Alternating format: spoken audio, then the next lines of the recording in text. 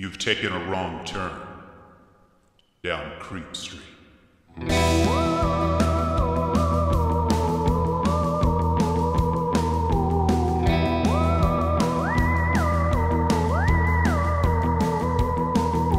Citizens of the Milky Way, this is Maureen Bogey. And this is Dylan Hackworth. And you are listening to Creep Street. Thank you so much for listening. We're so happy to have you here. Really quick up top, we just want to remind everyone to please like, subscribe, share, rate. Give us a 5 stars if you can. We deeply appreciate it.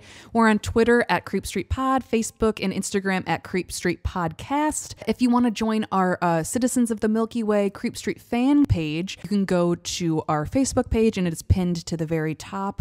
And there we just like to post some fun articles, talk about scary movies, games, different things like that. It's just a fun little place to catch up and chat with other weirdos. It's Listener Suggestion Month. We're having a great time. Dylan, tell the people what we're getting into today. Today, our listener suggestion comes from Instagram user at Divine Mania. Woohoo! By the way, check out his Instagram page. A lot of super creepy, scary art, fun stuff. Very cool. But his request for today's episode is none other than Jeff, the Poltergeist of Dalby. Otherwise known as Jeff the Talking Mongoose. There he is. But I didn't want to call it Jeff the Talking Mongoose because this little guy is more than just a mongoose. Oh my God, so much more. So much more. We're so proud of him. So this story centers around the Irving family. The father, Jim Irving, we'll just call him Jim. Okay. His wife, Margaret, and their daughter, Voirrey. And I'm almost certain that's how it's pronounced. Voirrey? It's spelled Voirrey. They had 2 other children who were grown, an Elsie and a Gilbert, who lived on their own in Liverpool and London. Jim was an educated man who used to work as a traveling piano salesman. Oh, that's hard. But after retiring, Jim and his wife and daughter bought an isolated farm on the west side of the Isle of Man. Oh, lovely. And the farm's name was Dorlish Cashin, which is Manx Gaelic for Cashin's Gap. Oh, cool. Now, while the farm was a sort of retirement project for Jim, it was proving to be financially insufficient. On top of this, life here was completely different than their lives in London. They had no neighbors, no telephone, no electricity. So, our story begins here on the Isle of Man on September 13th, 1931. And it's on this day that Jim says he first saw Jeff, describing him as a weasel-like animal that had found its way onto the farmyard. But this little furry guy was unique. Jim says the animal could bark like a dog and meow like a cat. What? In fact, when he noticed this, he responded to it by mimicking other animal noises, like oink oink or whatever, animals make that, you would hear on a farm. You gotta, yeah. And immediately the animal would repeat back the sound. Oh, okay. It wasn't long before the family began hearing scratching and thumping noises in the walls of their home. Oh, no. They figured it had to be a rat infestation or something like that, and they even tried several times to trap them to no avail. Yeah. But when Jim made one last-ditch effort to scare the rats away by growling like a dog, he heard something growl back at him from within the wall. Wait, okay, so something within the wall growled back? Growled back at Jim. That's scary because I have had things living in my walls before, which, by the way, don't do that if you can avoid it. But it is scary when that happens. If anything ever growled back at me, I think I would just snap. Oh, fuck yeah. Well, Jim realized this was probably the same animal he had seen in the farmyard. Sure enough, when he would make various animal sounds, it would mimic them. Oh, okay. It would even make the sound of gurgling, almost like a baby. Jim even noted this once in writing, saying how it seemed the animal was trying to talk. And as time passed, he did just that. Okay. The daughter, Voirrey, was quite taken by the family's new guest. Often she would have it repeat back nursery rhymes to her in its little high-pitched voice. Oh, so it's speaking English now. It's now speaking, yes, it is speaking the King's. The family soon started to call the little animal Jack until it specifically told them it preferred the name Jeff. Oh, okay, good for the little guy. He's like, excuse me, no, my name is Jeff. Thank you. Specifically, Jeff spelled G-E-F. Oh, he specified the spelling? Yeah, he even specified the spelling. Jeffs that have their names that's not J-E-F-F, they do like to correct you to tell you that it's spelled differently, yeah. Jeff said he was born in Delhi, India in 1852. Oh. And that he had come to the Isle of Man 20 years earlier by a farmer who had brought mongooses there to curb the rabbit population. He said he could always understand human speech, but it wasn't until he met Jim that he actually learned how to speak it. Okay, Jeff. Well, rumors of what was happening began to sweep across the island. Likewise, rumors that it was all a hoax were spreading too. Right, because they're just going around and saying like, hey, there's a talking little friend in my wall. Right. Particularly, there was rumors going around that the daughter, Voiri, was driving this hoax.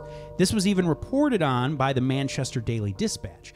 Voiri's classmates said that she would often entertain them with awesome, like spot-on imitations of animal noises. Oh. In fact, in 2001, a Kathleen Green, who was an old friend of Voiri, was interviewed on Manx Radio where she said that Voiri had the ability to throw her voice. Oh, Now, okay. the author of the book states that, however, considering the amount of investigation that went into this by news outlets, by investigators, it's almost impossible that a child could fool adults by throwing her, by using a ventriloquist voice, essentially. Like maybe at first, who knows, you could trick your parents and stuff, but after a while it was like, this is pretty extreme. Right. And actually, the book even describes how there's really not anything, there really is no such thing as throwing your voice. It's a way of muffling it to make and using distraction to make it seem like it's coming from the dummy or whatever it is you're operating. This isn't to say that Voiri wasn't somehow involved. Okay, Voiri. In the Jeff story, though.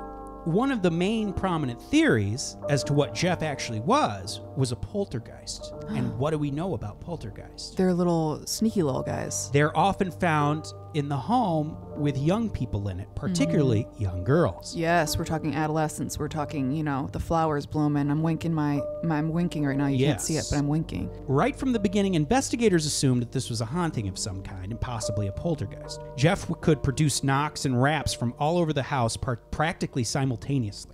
He would chuck items at the Irvings and their guests from cracks in the paneling. So he just threw stuff, but did anyone see him throw it? No one could actually see where it was coming from. But just all of a sudden things would be flying around. Things would fly at him, yep. Whoa. Jeff also claimed that he was able to travel all over the island and would even come back and repeat back entire conversations he overheard to the Irvings. Oh my God, it's an Amazon Echo. He also loved to sing songs that the Irvings had never heard of. But most of all, Jeff had a deep and rich catalog of swear words in his vocabulary that could make Samuel L. Jackson blush. Jim was beginning to buy into the fact that this might actually be a poltergeist. Right. He had begun to believe that Jeff had the ability to become invisible, even change his shape. Jim actually mentions this in a letter he wrote to one Captain James McDonald, which was actually a pseudonym for Captain James Dennis. And had anyone seen Jeff yet? Only the family. The family had seen Jeff. But others had heard Jeff. Right, okay. Early in 1932, my daughter and I were alone in the house, broad daylight, and I chanced to look through the window of the room we were in, and I saw to my surprise a very large cat, striped like a tiger. We ourselves did not possess a cat, and I called Voiri to come to the window to look at it. She did so and remarked on the size of the cat, but more especially the unusually large bulldog head it had. The cat then walked away from the door of the outbuilding, where it was standing about 40-50 feet away from us, and then I saw it was a Manx tailless cat. And I was then a little more surprised, as the pure Manx cat is usually smaller than the English. I thought this no ordinary cat, so I slipped a cartridge into my single-barrel gun and took a go after it. Personally, I'm not very fond of cats and do not kill for killing's sake. The cat was a little bit ahead of me, but easily within range, and it turned through an open gateway into a grass field. I was there a few seconds behind it, fully expected to see the cat, but no cat could be seen. Look as I liked, the field was level, and there was not a bush or any roughness where he could have hidden. And the hedges were all earth, or sod hedges, as they're called here. I detailed my experiences to my wife on her return home that night. When Jeff called out, "It was me you saw, Jim!" Further explanation is beyond me. March 4th, 1935. Jim. If you're not sure what something is, shoot it. Well, that was what I was going to say. You know, today you would take a photo. Well, yeah, what? Back then you didn't have a choice to like whip out I mean, there was cameras, but not cameras like you couldn't just whip out a camera. Right. Kind of shooting something was the only way you could get proof of something. That's was insane. fucking shooting it. I know, but he was like, he thought it was a cat. You know what I mean? Like, what if that was someone's pet? And he was like, I fucking It's like, no one's shot going to it. believe me. I've got to kill this thing. Well, one day, 3 young fishermen from the nearby town of Peel made their way to the farm to get a look at this magic mongoose everyone was talking about. Oh, yeah, we got to get in on it, yeah. The Irving family warmly invited them in. They had them seated and were engaged in friendly conversation when one of the men began to move his hand as though he was petting something. When he asked the family about the white pet cat that was now sitting on his lap, they were confused. First of all, they didn't have a cat, nor did anyone living nearby have a cat. And secondly, no one else could see this fucking cat. That is so spooky. Ah.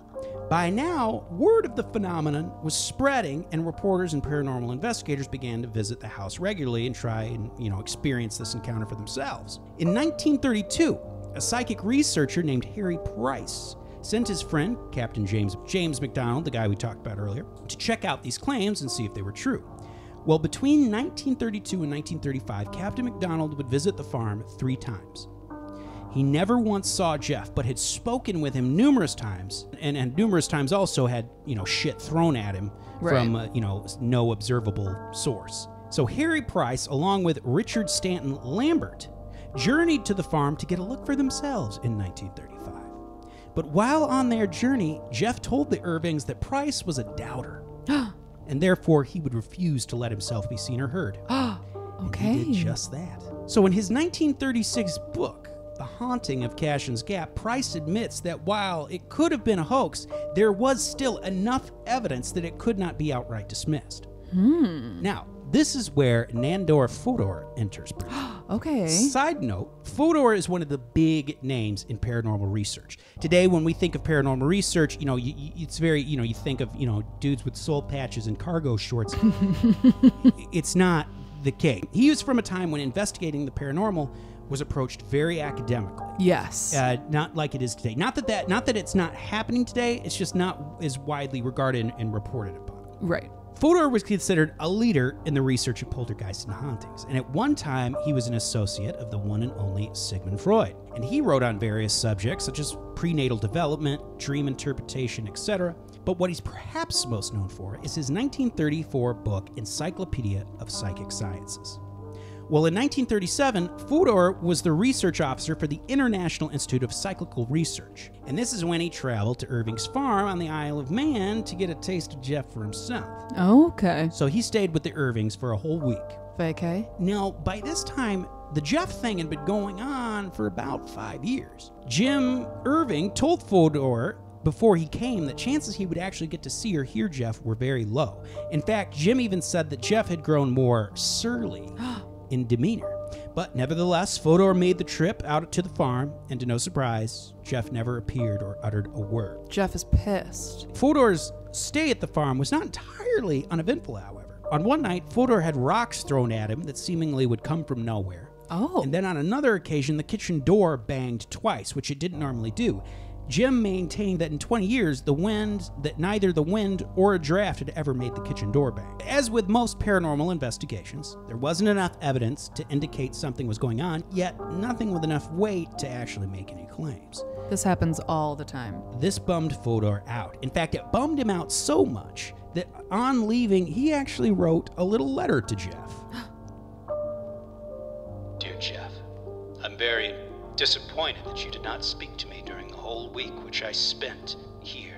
I came from a long way and took a lot of trouble in collecting all your clever sayings. I believe you to be a very good and generous mongoose. I brought you chocolates and biscuits, and I would have been happy if you had done something for me. I cannot prove he is an animal. I have not seen him. He did not talk to me. He claimed to be an animal, and I cannot disprove that Jeff claim. is just a naughty little mongoose. Well, Fodor would later speculate that Jeff was actually a poltergeist centered around the daughter of Oirin. But years later, he would change this hypothesis. to the possibility that Jeff was actually a split personality of Jim's. Really? Well, not much is known about Jeff after the Fodor investigation. Jim Irving would pass away in 1945 from pernicious anemia. This is where the story now jumps to the daughter, Voiry. See, Voiry had moved back to England in 1939, partly to work as a machinist to help during the wartime effort, but also because she loathed the whole Jeff saga and wanted to be as far away from it as she could. Yeah, I mean, it's fucking weird. But decades later, in 1970, Voiry would grant a rare interview with the famed paranormal magazine Fate, which Fate magazine follows us on Twitter, by the way. Yeah, we're very excited about that, honey. At this time, Voiry was 52 years old and had refused any request for interview. But that changed with Fate magazine journalist Walter McGraw. Oh, McGraw. As for what happened to Jeff, Voiry said she had a clue. The last she remembers hearing him was sometime during 1938 or 1939. He would go away for longer and longer stretches of time. Finally, he just seemed to go away altogether and not come back. No goodbye, no explanation. In February of 1947, 2 years after Jim Irving passed away, the Isle of Man Examiner ran a story about the current owner of the farm, or who was the current owner of the farm in 1947, who was a retired Army lieutenant named Leslie Graham. Graham reported that while he was putting away his motorcycle one night, he was startled by an animal with gleaming eyes.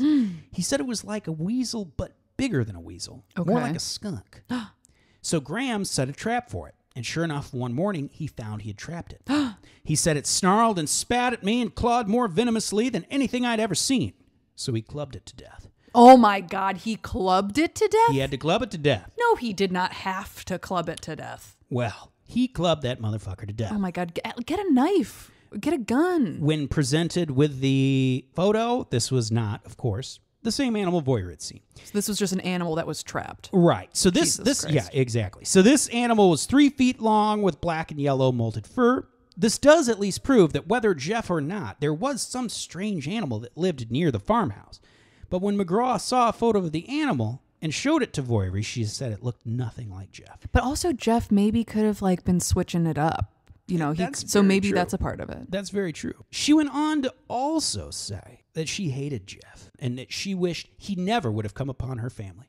Really? She said that in the early days, her and Jeff were inseparable. They played games together and ate sweets. But as time went on, Jeff got closer to her father, Jim. And Fodor made a special point in his research. He stressed the point that it seemed as though Jeff had outpaced the child intellectually. Yeah. And had then moved on to an adult. Interesting. It was like Jeff thirsted for knowledge. This guy, which made me think, it's almost like this thing needed to learn. Right. Until finally it had learned everything it could from the Irving family and then just went away. Exactly. Like that's what I was thinking too. It sounds like it's some sort of creature or something that is very, very intelligent and has a great potential for knowledge, but it needed to like learn by watching or by like basically through osmosis, essentially. Exactly. And then like he got all he could get out of it, and he's like, I got to move on to the next thing. It makes you, it's curious, because then it makes you think, and this is the reason why I didn't want to call the episode Jeff the Talking Mongoose, because to me, I think that was just a form. Right.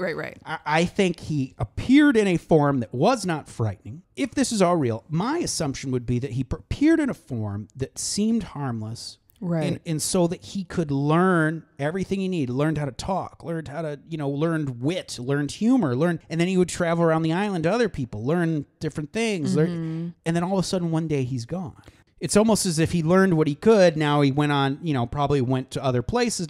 It makes you wonder, like, well, what if he then took the form of a person and is now living amongst us as a person? We don't know. Because it is weird. It's because it's like he got the animal noises so quick. Exactly. And then it went into this like baby gurgling and then got into nursery rhymes. It's like everything is like basically it's just like human development, but just turned up so that like times 10. You know what I mean? Exactly. So much faster. But it was like Jeff thirsted for knowledge. It was very strange. Now, as Voiry got older, Jeff went from a cute playmate to a burden. She was getting older and wanted to make friends. Probably wanted to meet a boy, too. And she even said this in the interview. She goes, because she's 50, at the time of this interview, still was not married. Oh. And it was kind of sad because she's like, well, how could I ever explain this? It's a thing that happened to me. So it wouldn't be right to keep it secret. But at the same time, how could I ever explain this to a man's family? And have them just be like, oh, wow, okay. Like they would always think like, oh, what's wrong with her? Like, wow. And it's sad because she doesn't deny it. She says, this happened. And because of that, I'm never going to marry because it just breaks my heart. It's just sad that that's how she doesn't think she would be able to find anyone that, but you can. There are people that are so understanding out there, Creep Street, just keep going. You know what I mean? Now, there has been many cases of talking animals throughout time. Jeff is not the only one. Dr. Doolittle, hello. This book of ours that I used as my source had a little blessing inside of it. It had actual phone conversations of one Paul Dale Roberts, HPI's esoteric detective, of people who have called him claiming to see talking animals. Oh. And we're going to do a little reading for you right now. Enjoy. I got this phone call the other day from Josh Mayfield of Riverside. It's an interesting sighting. Paul, I heard you will be going to Los Angeles. Do you think it is possible that you and your wife, Deanna, can investigate an area of Riverside while you are down there? What for? Well, me and my buddy saw a bunch of chickens head over to our moving car, and when the chickens dispersed, there was a man standing there. He looked like a man from the 1930s. As we did some research, it looks like he may be the ghost of Gordon Stewart Norcott.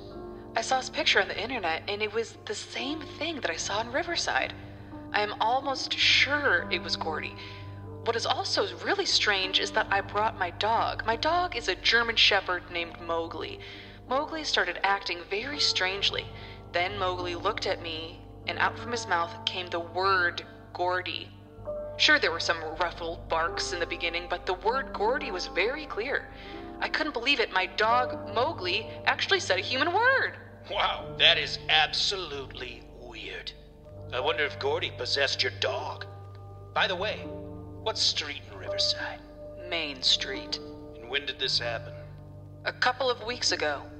Did the ghost pose a threat? No, but he looked real evil-like. How do you know what you were looking at was a ghost? Because it vanished before me and my buddy's eyes, and so did those chickens. Who is this Gordon Stewart Norcott? Did I get the name correct? Yes. He was known as the Wineville Chicken Murderer, and he would kidnap and murder little boys.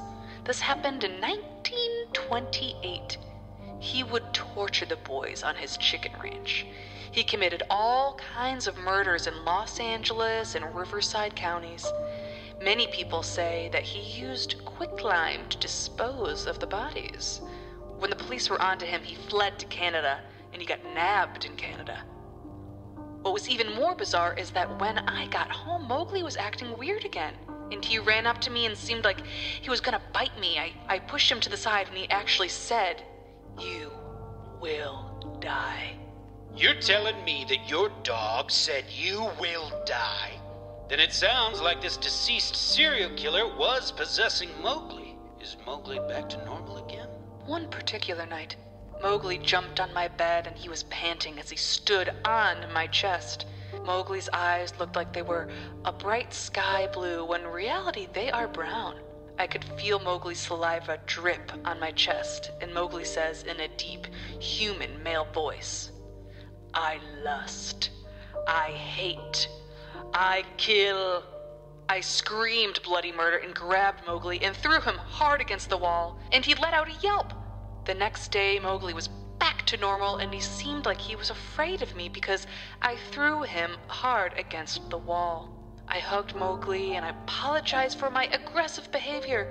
Since that incident, I had no more problems with Mowgli, and he is a normal dog, and no longer does he speak the English language. He speaks dog once more. That is one incredible story. Before you called me, my wife had a vision of a talking dog. She had this vision 2 days before your phone call.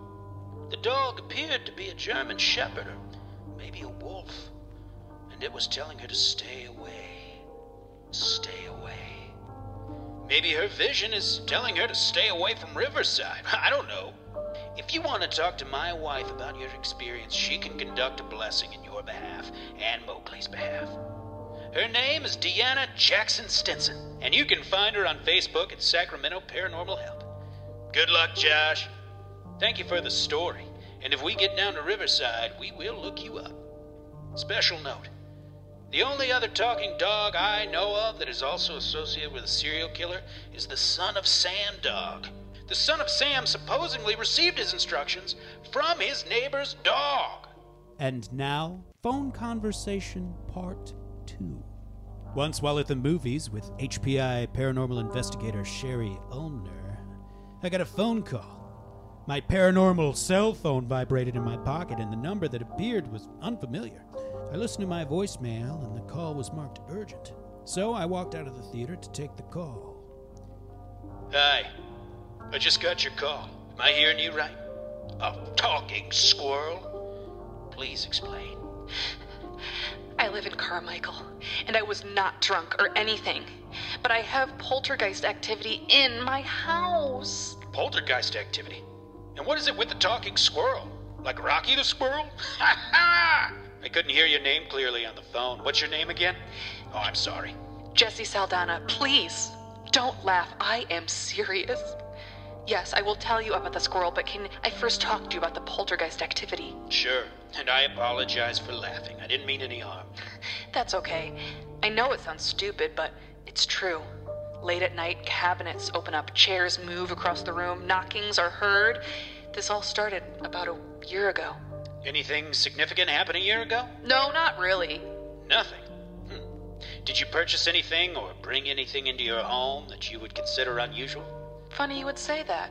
I bought some old tarot cards from an antique store. Get rid of them. I believe that may be the cause of your problems. How much did you pay for them? $150? They were really old. You're going to take a loss of $150 because you are going to get rid of them. Are you okay with that? Yes, how should I get rid of them? Take them to hallowed sacred ground like a cemetery and bury them. Are you sure? Yes, I am sure. When you do that, I will conduct a blessing of your home. Now, tell me about the squirrel. Well, 2 nights ago, there was this squirrel that was perched on my fence. I went over with my cell phone to take a picture of the squirrel, and I noticed it had red eyes. It looked at me and said, "Your time is near," and it scurried off. I started crying and fell to my knees. I was so scared. Have you ever heard of anything like this? Yes. There was a talking mongoose. Actually, a talking weasel. Named Jeff. In the 1930s. He was talking to all of the villagers in the Isle of Man.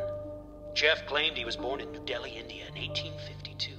He was full of wit and sometimes threatening remarks. He was even known to sing Home on the Range. You know, some people theorize Jeff was possessed by an evil spirit. Have you seen this squirrel again? No. Should I be afraid? Extremely! This squirrel is definitely malevolent and is connected to the poltergeist activity. I want you to get rid of those tarot cards immediately, and I want you to bury them at the cemetery.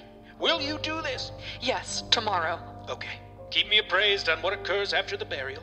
If the activity continues, I will schedule for an investigation and cleansing. And when you get rid of the cards, I will come over for a blessing of your home. Are you okay with that? Yes. Thank you for all your help. I will be in touch. You're welcome.